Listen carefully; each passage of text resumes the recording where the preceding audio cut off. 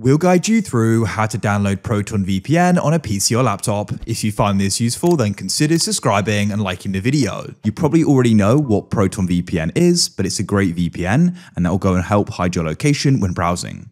So to go and get started, open up a web browser of your choice. Now what we can do is go and type in Proton VPN like so, and you want to come to protonvpn.com. You'll go and see the option Get Proton VPN. You can click here. So there is a paid version of it, but we can go and get the free version. So we can press Get Proton Free to the left here.